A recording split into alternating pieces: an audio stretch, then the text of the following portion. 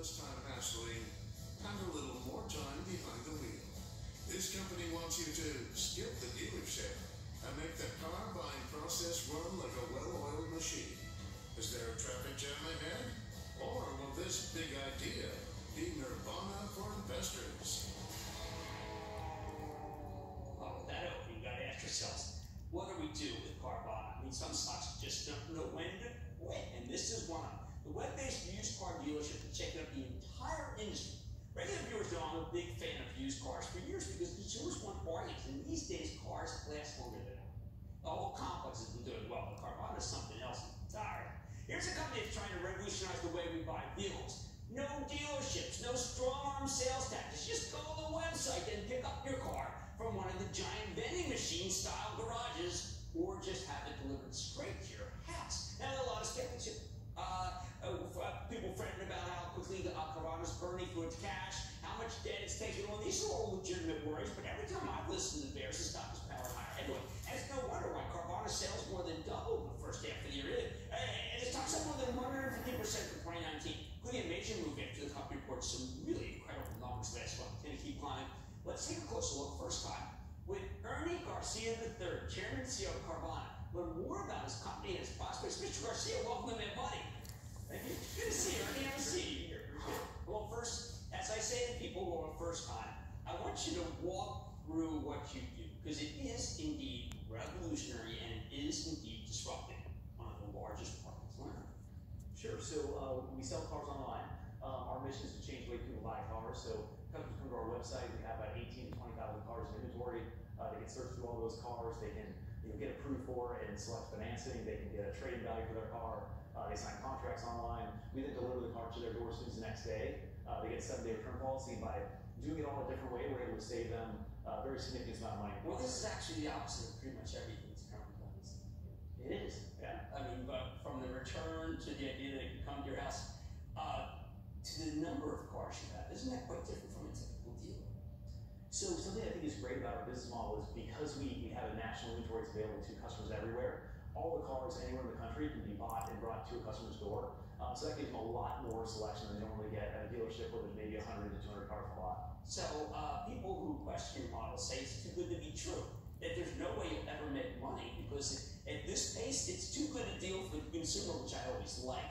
What do you say to people say that in the end you really can't get profitable, and also the trajectory of what you were losing and what you're not? Yeah, well, so we're growing very fast, right? So let's start with that. Last quarter, we grew by 95% in units. We grew by 108% in revenue. We grew by 134% in customers interacted with, 188% cars we bought from customers. So that does require some investment. That said, despite all that growth, over the last 3 years, we've gone from losing about 23 cents on every dollar of revenue to 3 cents last quarter. That's a big move in just 3 years. And we did that while increasing the size of the company roughly tenfold. So, okay, so let's say tomorrow you wanted to be profitable. You could be, I think, judging by that trajectory, but is that really the goal of the disruptor? So here's an interesting stat. So last quarter, we were about 40 basis points in this market. So for every 1,000 cars sold in the US, we were approximately 4.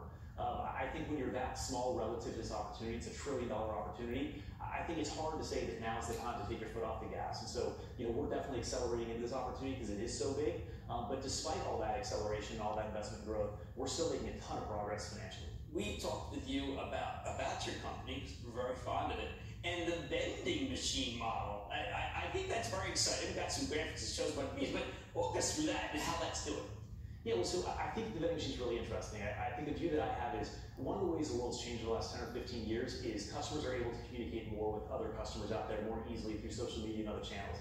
And so I think it's important now in this world to build your marketing dollars into the experience you give customers, because then they're going to talk about it with their friends. They're going to drive by on the street and say, what is that? And then you give them an excellent experience, and that serves as marketing dollars as well, which is just more efficient overall. So the vending machine serves that purpose. Okay, where you have in Atlanta, it does incredibly well.